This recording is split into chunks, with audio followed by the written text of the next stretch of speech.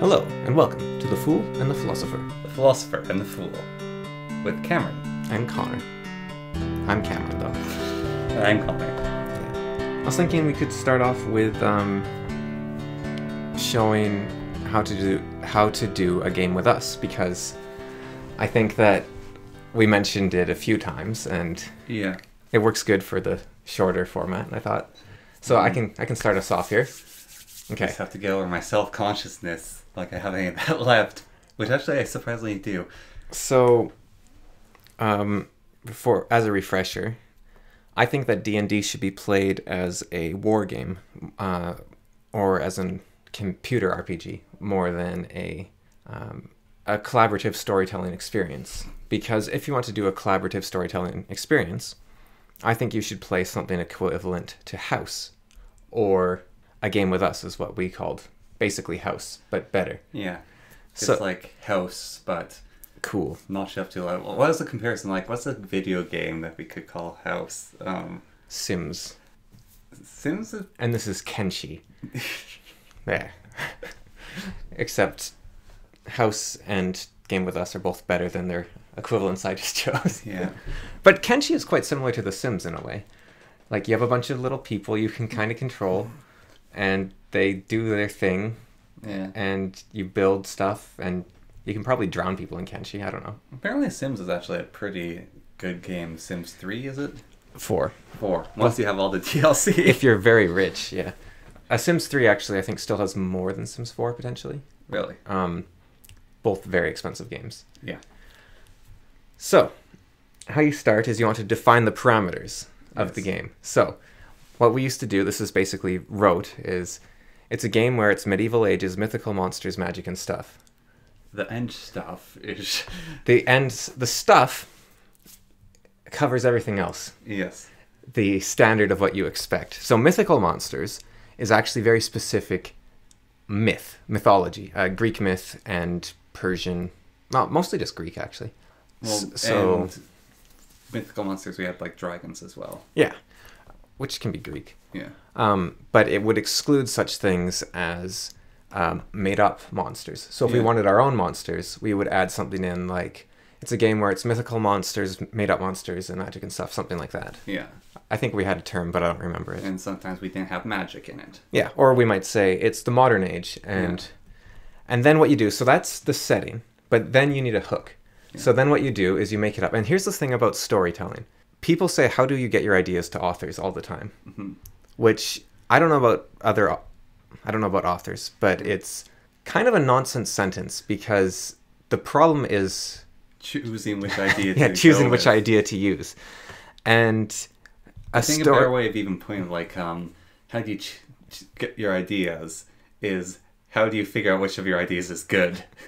Or you could ask, what made you decide upon this particular topic? Yeah. Even that isn't very interesting, because basically what it is, well, I had two ideas in my head and I combined them, and then I had another one. So Yeah. what I could do, for example, so for the hook for the game, I will say something like, and this is not pre-planned, but okay, so there is, and you just pick on environmental cues. Right, so there's the Guardians of the Realm, right? Yeah. There's 18 Guardians of the Realm. Right? 18 orders, and they're like a fence that keeps out the demons. Okay. And the fence has chimes along it of different metals, gold, silver, copper. And it creates some, the sound resonance, keep out the demons somehow. All right. And you can take those, you can get like a tuning fork, Mm-hmm. and you can go to the chimes and you can hit it against the chimes. And then the tuning fork will retain the properties of the chimes. And so these chimes, they're like shrines in Minecraft, right? Where they grant you an ability when you're within the resonance of it that helps you fend off the demons. Okay. So some guards along the wall, they might be incredibly durable, whereas other guards might be very fast, or others might be, their skill is multiplied exponentially. So what you Yeah. do is you'd send the most skilled guards you already have to the exponential skill multiplier shrine. Yeah. And there's people that believe there is a secret technique to contain 2 tuning forks on your person at a time to gain the benefits of both. All right. All right. Okay, so that's the hook. Right. So then what we do is you put the entire world into your own brain, Yeah. and you ignore the other person for the rest of the game, and you try to be the coolest anime stereotype you can before I even watched any anime. All right, so this is how it goes, right? So my guy is walking down the road, right?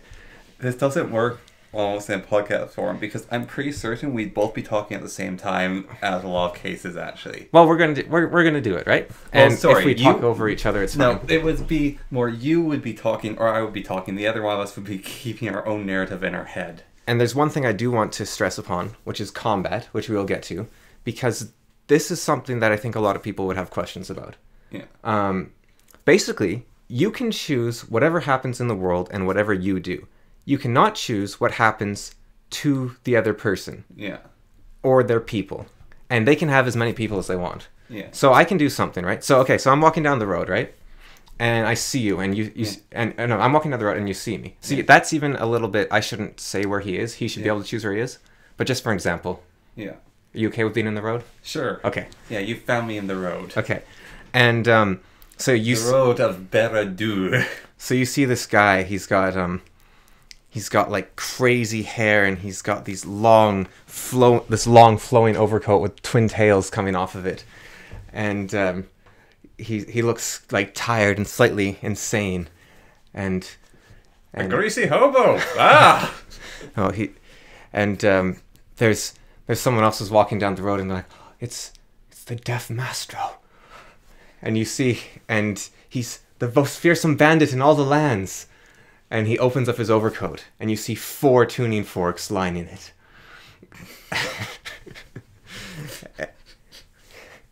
And he pulls out 2 and raises them above his head, and you hear this humming fill the air. And then he lets go, and they float up into this air. This is a bit over the top. All right, now I'm certain it was pretty over the top. Yeah, you want motion as well. It's hard to do sitting down. Mm-hmm. I'm moving around as much as possible, but it's tricky. We would do this on a trampoline most typically. Yeah, so you get a lot of motion, and Even just jumping up and down jogs your brain, gives you something to do. like if you have like a powerful effect, you can jump higher, like wah sort of thing. Really helps. But it's Hitting each other is acceptable as well, as long as it's not too hard. so in VR, there's this concept of being able to walk around in a space that's larger than the space you're in. Yeah. And I think this is basically LARPing within a space that's quite a bit larger than what you're within. So like a trampoline, 18 feet across, but we would travel by you walk to one end and then you bounce back, you walk to one end. Or you can walk in circles. Yeah, or you bounce on the spot. Or Yeah. The motion really helps. Yeah. I don't think it's strictly necessary, but we've never not used it. So right now is quite... Like the most we've done...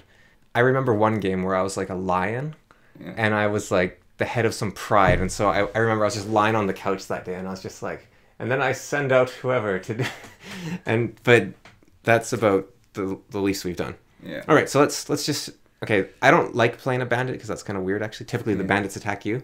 Yeah. But so I'm going to discard this character in a moment, but I'm going to attack you just so we can show combat. Yeah. All right, so the wild maestro pulls out 2 daggers and throws them quicker than the eye can follow. Just and they miss. No. They don't miss. They're perfectly accurate, right? My guy has unnatural luck. Oh, okay. I like it. All right, but I can't. Where's the resonance? Does he like whip out like? He just turns sideways and they miss. Okay, but like his luck has to be from the frequencies, right? Yeah. Yeah. Yeah, but you don't know where he's keeping Right. it. Well, it doesn't have to be from the frequencies because we did say mythical monsters, magic, and stuff. Yeah. If I had said it's a game where it's medieval ages and stuff, then you'd have to follow my frequency rule. Yeah. But he could just be a wizard. Yes. All right. Just turn sideways and they pass by him. All right. Behold, brigand, your doom! You raise up my hands. He's deaf. Sign language is, behold, brigand, your doom. And he takes out 2 massive tuning forks and strikes them together, making discord. And the very air itself crackles, and the ground starts shaking. No! The twin songs of despair. And 2 pieces of wax melt from his ears. Ew. No, like the candle axe. I know, still you.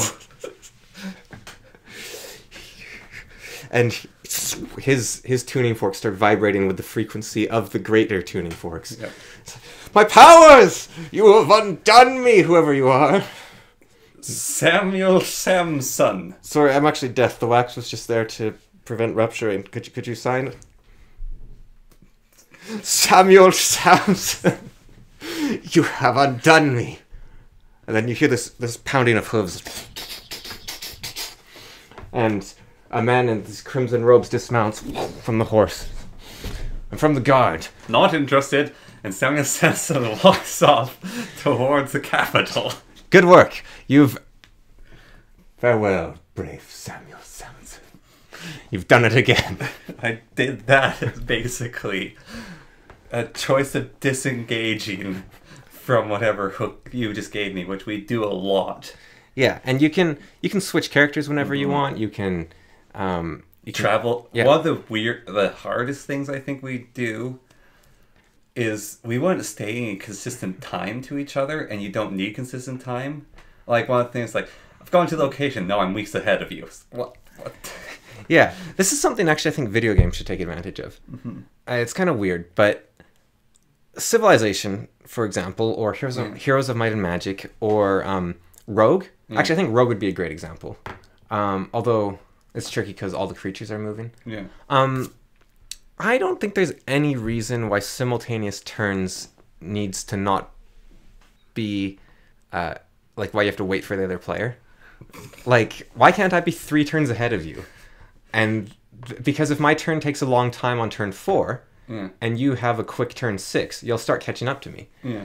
And what you could do is just have a cap of, like, all right, you're not allowed to be more than 6 turns ahead of the other player. Yeah. I don't see why that isn't, like, an option, really. I don't know, like, I'm sure it'd cause all sorts of headaches. Yeah. And little, like... programming mess. It's probably not too bad on the programming. I imagine it's more discrepancies in the game world. Like, Heroes of Might and Magic, every Monday you get new units. Yeah. And so you'd be buying units from a castle on a turn before you could, sort of thing. It'd be very weird. Also, you could do some really weird things, like be quite far behind and then just do like 3 hyper turns and go and fly across the map. Yeah, just before they can react. But I think make it a 2-turn limit. Mm-hmm. Like, you can play your next turn. I think there's a lot of room for flexibility. Yeah. Well, like D&D, I have a party of 3 in the campaign I'm doing, and they split the party each person individually.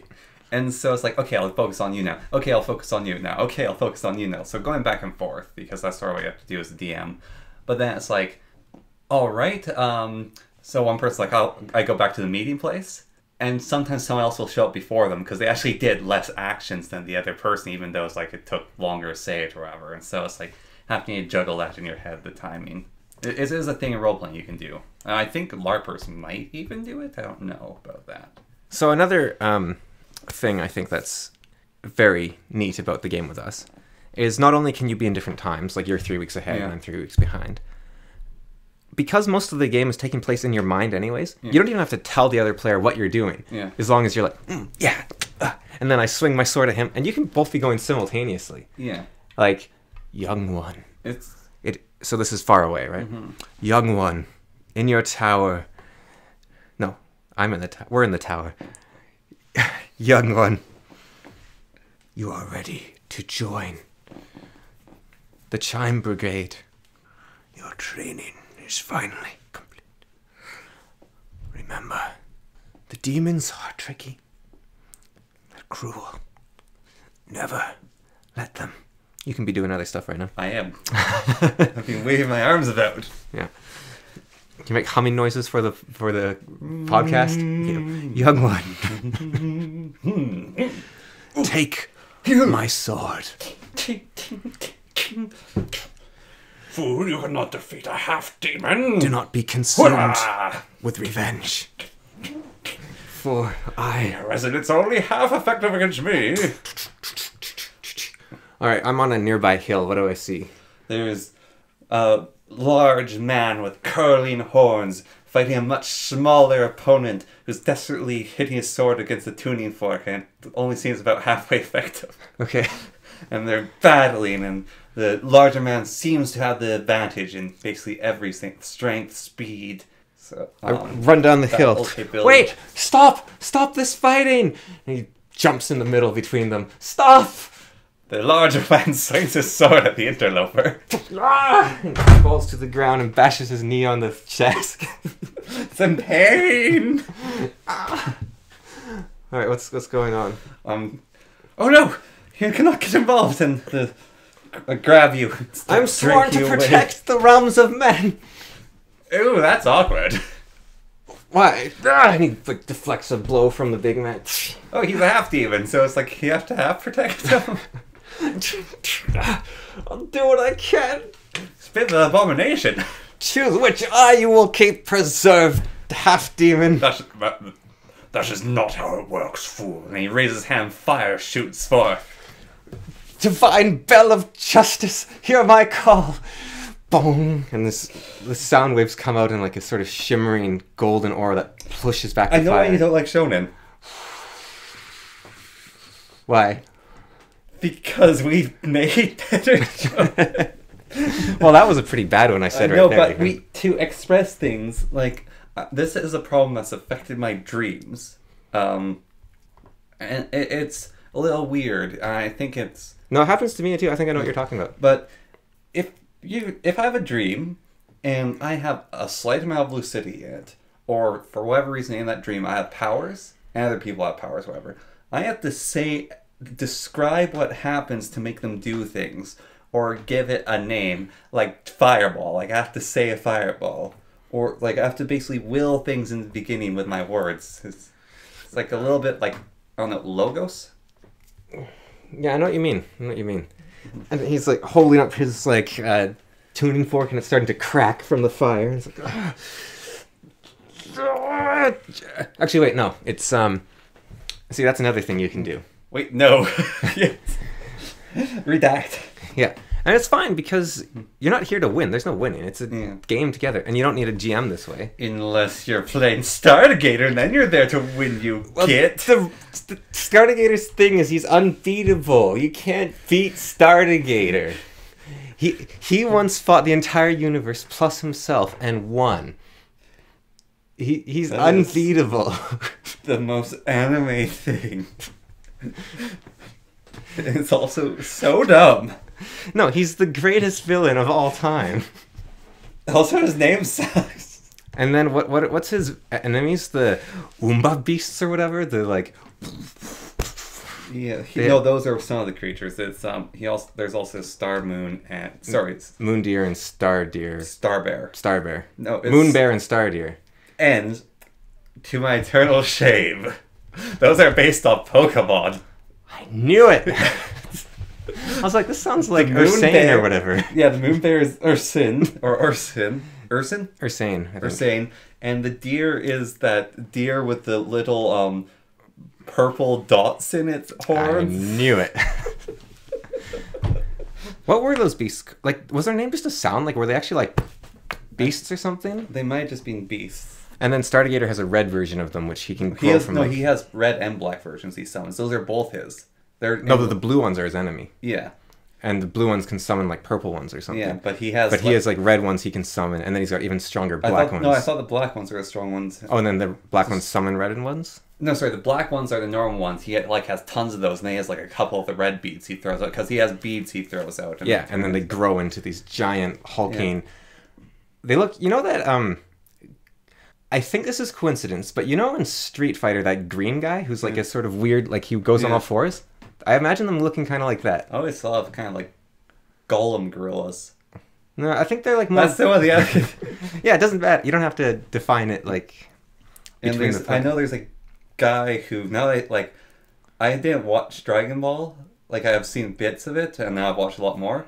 But he's basically Vegeta in a way. He's always trying to kill Stargator, and he's like got two swords, and he holds them backwards, and he's insanely fast. And he's always trying to kill Stargator. I do know that. Enough about other things. No, it's fine. But, yeah, and Stargator, he's got, like, this red flowing cloak, and he's like, super cool. Also... He doesn't look like a crocodile. I've always... That'd be dumb. I don't know. where this image comes from is by no space. There's a character in some cartoon, which is an upright alligator, or that has like a skull cap on, and it's like the mega skull cap, and he's got like long flowing robes and a cape. Yeah. Don't know what it's from, but that's always what I thought Stargate looked like. The Nyx is from Horn of the Abyss. Kind of like those, except more like a wizard. Except Stargator version. looks like a human. He's like a skinny, dark-haired human. He looks like Joker. No, I've always like imagined manly. him as looking like the like Joker from Persona, but manly. He's always looked like the crocodile wizard to me. No, he's not a crocodile. His sisters are like deers and bears, but he's... Yeah. The other thing is, when you set the hook for the game, the best possible thing you can do is try to just base it on a song and try to disguise that fact for as long as possible. That was Cameron's thing. Mine would be try to come up with a hook that would give me a subtle advantage. I don't know what sort of advantage, like how you could even get advantage. Oh, and also... But I'd try to get advantage out of it. You want big reveals, like all throughout. So, one game I did, I was very proud of. One of the last games we ever played, actually, was a man named Leiden, who was a Death Knight. Yeah. And he went around like, he was this terrible, scary Death Knight. Yeah. And there was this, like, subtly, like, I wasn't him all the time. I was playing a bunch of characters because he was evil, but he was also, like, honorable. He was very honorable. But there was a city, and Connor went to that city at one point, and I was the city guard. And I said something like, only those of great honor may enter. Only the Pal are able to enter our city of light or something. Yeah. And then it was like, oh, Pal Thomas, come, enter the city, sort of thing. And we never got to the reveal. Well, you never get to the reveal, I find, in these. But the big reveal here was that he becomes one of the Pals. And he becomes the first Paladin. And it was like, boom, mind blown, awesome reveal. Like, you gotta all the time we used to put in, like, because it's storytelling. I would do it too, I know. I would. And it's because you are doing cooperative storytelling. Yeah. So you do want hooks, and you do want foreshadowing, and you do want... One of the things, actually, which we didn't do right at the start, we prepped for about 15 minutes after we'd given the whole story. Like, need time to get ready. Oh, yeah, it'd be like, okay, it's a game where it's mythical monsters, magic, and stuff. Yeah. And it's like, the world's like Lego, right? Yeah. So you can, like, take apart things and put them back together. Yeah. And there's also, like you can... But the parts of your body go beyond your physical form. They go into your the mental realm, right? Yeah. So, for example, you would have like, I could take out my anger, and then there'd be a bit of room for, like, maybe some extra, like more muscles, maybe shove those in, or maybe I could, like, grab a bit of, like a bit of wisdom, stick it in. All right. Okay. So now I've said the world. Okay, now let's now let me know when you're ready. And I already got my character. Okay, I think got one. All right, so let's begin. All right, and so that was another thing. Yeah, so let's play. Yeah, let's play. All right. All right, that was it. Let's play. Right. Yeah. So you'd be like, okay, there's the game, and then it'd just be quiet for like 5-10 minutes, and be like, okay, I got my character, and it's like, I don't have it yet. Give me a second. Yeah. All right, I'm ready. Let's play. One interesting thing, which I was just thinking about, how preparing for characters sometimes, because we'd be on trampoline, is very, very physical. That was one thing. So it's kind of hard to do it sitting down. But, like, sometimes, like, you want to be playing a human, like maybe a wolf, or, like, some sort of ghoulish creature. Like, I remember distinctly playing a ghoul one time, like this horrible undead that, like, had, like, a bunch of acid pouring out of its mouth. And sort of, like, built that up physically in my mind, like, what it was, what it looked like, started, like, working out the actions. It's a lot like theater warm-ups, actually. Like, in theater classes and... Not yeah, you're moving around. You're like, ha, ha, yeah, this is me. The or stuff you're like, that Anton does. Nah. What is it? Improv. Yeah, it's like improv warm up.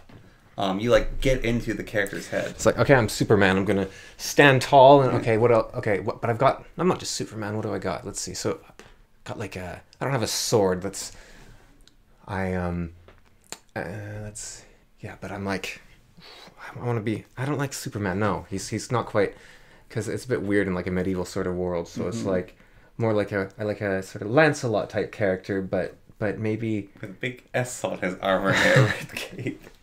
But maybe he's always actually kind of like Lancelot. He's always there. Like he makes himself known. His presence is better than his strength, sort of thing.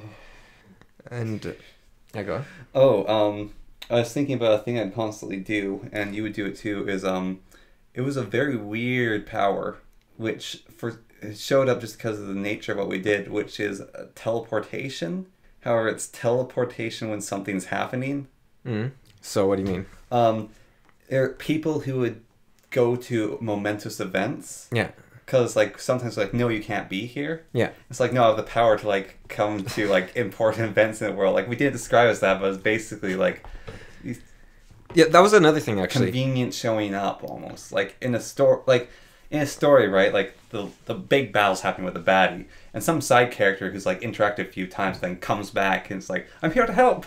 You want to see what the other person's doing. Yeah, you want looking at that world. So what I did where Connor's two characters were fighting, I said I run in and jump in the way. Yeah. What Connor could have done in that case is I say, okay, I run in, I jump in the way. And you say, no, you can't be here. Yeah. And then it's like, okay, I'm watching from the hill. And you're like, okay. Yeah. Or you could even say, no, there's no one around. Yeah. And I'm like, okay, I hear the clanging in the distance. And you're like, yeah, sure. Yeah, you can start making your way over to it. Yeah. And then what I can do is I say, I'm going to charge straight towards the combat. Yeah. And then you choose how long it takes me to get there. Yeah. So so what you're doing is you're at some point in the fight where your arc has resolved. Yeah. And then you say, okay, and then you show up and then I'm like, okay, and then I jump in the way or whatever. Or I see like the one guy dying on the ground. Yeah, like, because we were younger, I think, or just had the mentality of kids, a lot of the if that battle had happened and I'd be younger, I was certain that half demon, I wanted it to kill the guy. Yeah. If you try to get there, it's like I jump in the way. It's like, no, it kills him before you can get there. Yeah, and like, that's fine. That's fine. That's probably what I would have done. Yeah. It's a little like...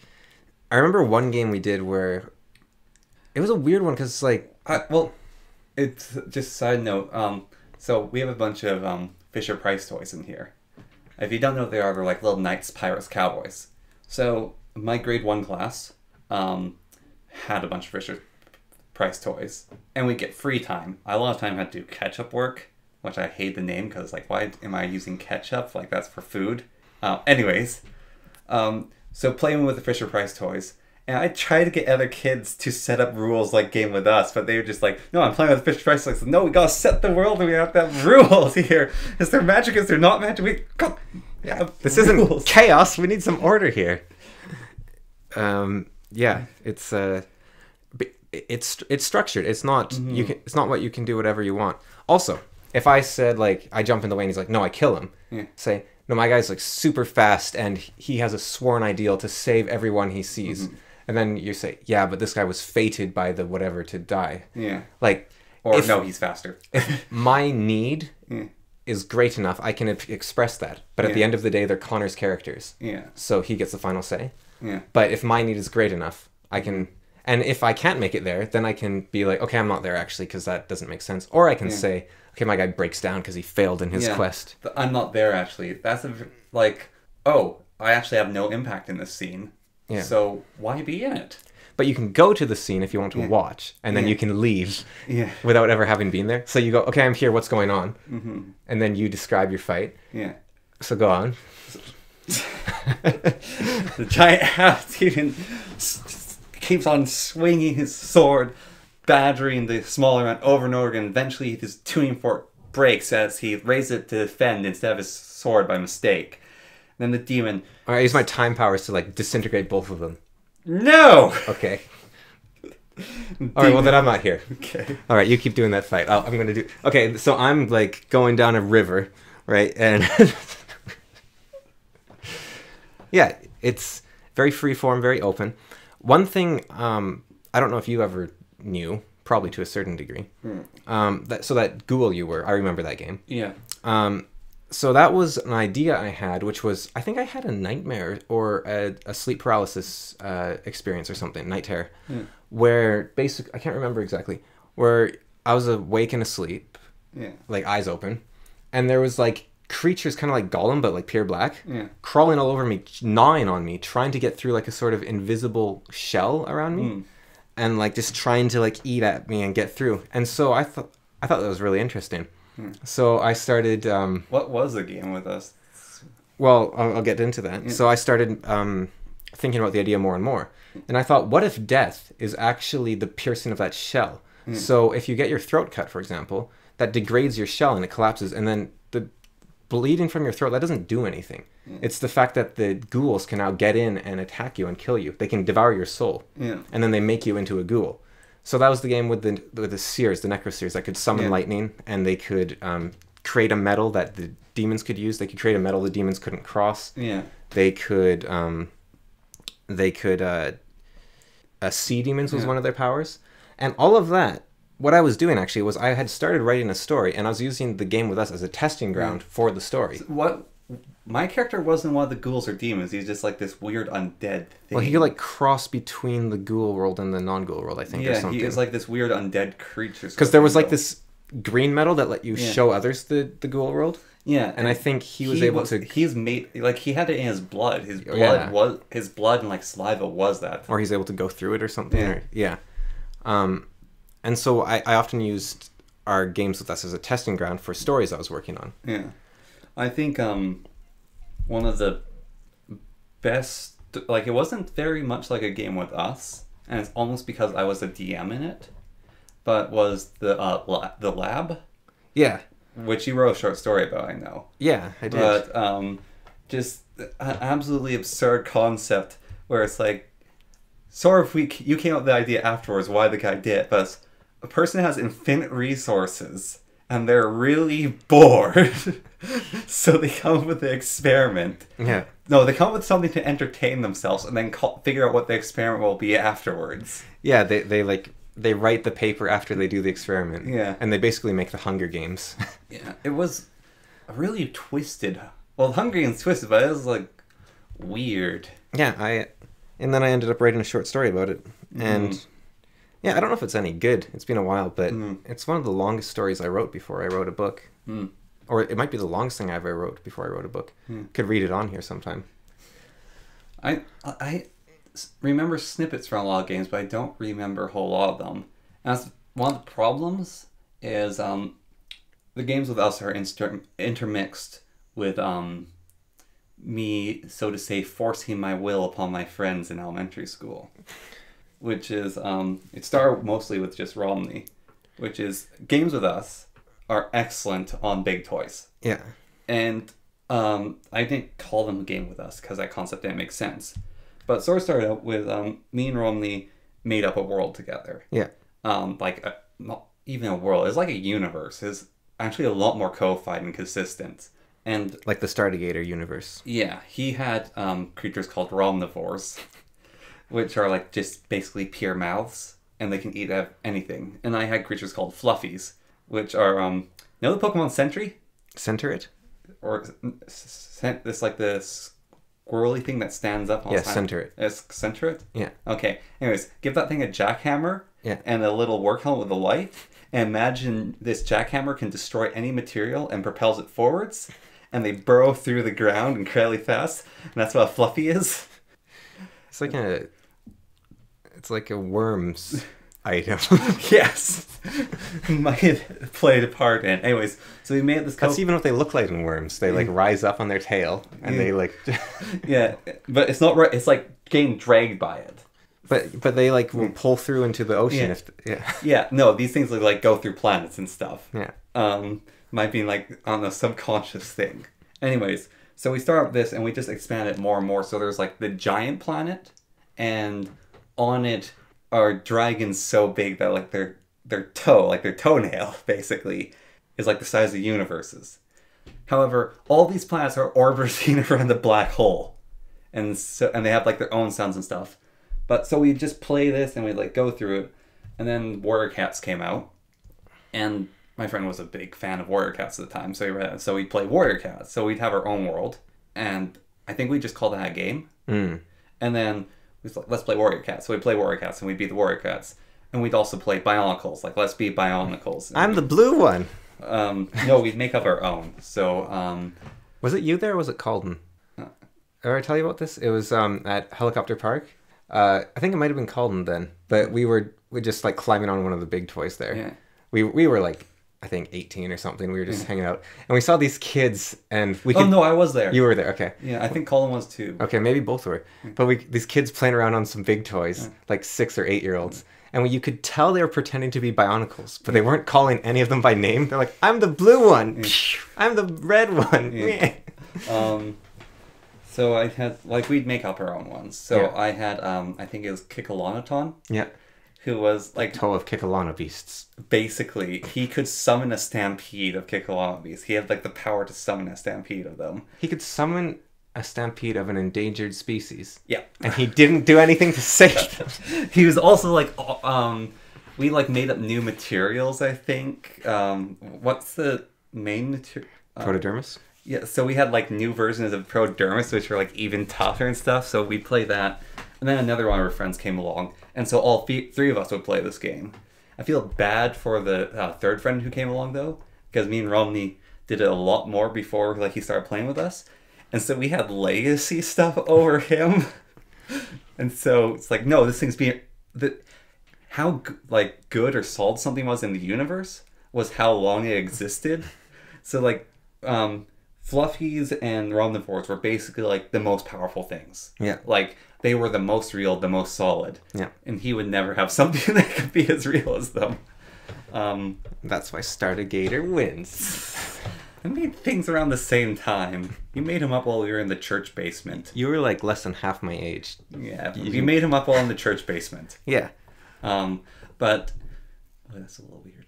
Anyways, so we had like 3 different games we'd play. We'd play Warrior Cats, a game, and Bionicles, and we'd like switch through them every recess. We'd go and do them, and like sometimes it'd be like morning recess, and then it's like, oh, that's over. And then it'd be lunchtime recess, and we'd go out and continue the game from lunchtime recess, and then it's like the afternoon recess, and it's like, I don't feel like playing that game anymore. Let's start a new one. So yeah, games of imagination are very common. Yeah. Basically everyone does them. The difference We had a different set of rules, though. It's like the difference with the game of With Us is it's codified and it has rules. Yeah. Like, this is how you play. This is what you can do. And we basically outlined all the rules there. Yeah. And the other thing is basically, if something's established, that's the fact. Yeah. Like, you can't just be like, flying horses can no longer fly or something, obviously. Yeah. Or, unless you say, okay, actually, no, I don't want this, then go ahead. Yeah. Do whatever you want. All right. That is the game With Us. Just now people can RPG better. Yeah. Oh, I imagine... I've never played Vampire the Masquerade, but I imagine Vampire Masquerade is honestly closer to a game With Us than D&D is. The World of Darkness? Is that what the role-playing system's called? Yeah. I imagine World of Darkness is a lot closer. I think Nobilis. Nobilis is insane. I think it's actually basically the same. Yeah, it's just It's more I didn't rules. realize it. It just has more rules. It might not even, because it's kind of... I've read through Nobilis. It's weird. But because at the core of Nobilis, all you have to do is say, okay, you come across a scene where there's 2 people arguing. You are the concept of war. I am the concept of nature. Yeah. And I influence them to take their argument to a point. I think the difference with Nobilis is... Well, it has a DM. Yeah, but the DM in Dungeons & Dragons, let's say, is a 5, and the player's... no, not even a 5. The DM is 1 plus the amount of players. Okay. So, like, each player is a 1. Right. And the DM starts as 1, but if you have another player, the DM's a 2. If you have 2 players, DM's a 3. And the person with the most numbers is always, like, right. Yeah. Nobilis is, like, they're a 0.5 sort of thing, plus the amount of players. So it's basically, like, they actually have interjection. Like, they're the DM's not totally above them. They're sort of swimming in the same pool. The DM in Nobilis, more than telling the story, they show the world. Yeah. But because all the players are gods, they can change the world. Yeah. And I think D&D, in theory, the DM should only be showing the world to a degree. Yeah. But they can sneak in a story by rotating the world so that no matter which direction you walk in, you're walking towards the story. Yeah. Which I think is totally valid. I don't know. Mm-hmm. Some people might not like that idea, but I'm not going to build an open world for you to wander around in where you're going to ignore 99% of the stuff I ever made. Yeah. It would be an absolute waste of my time. A lot of people like world building. I don't. Mm-hmm. So that would be why I do it that way. Yeah, no, like I spent a huge amount of my trip to Japan the first time, like on the plane, basically whenever traveling or had downtime. I built a world for my players to play in, and I put a lot of work into that. They like maybe went to 3 locations. You can reuse it, I guess, is the Yeah. one thing. But yeah. All right. Wrap it up there. All right.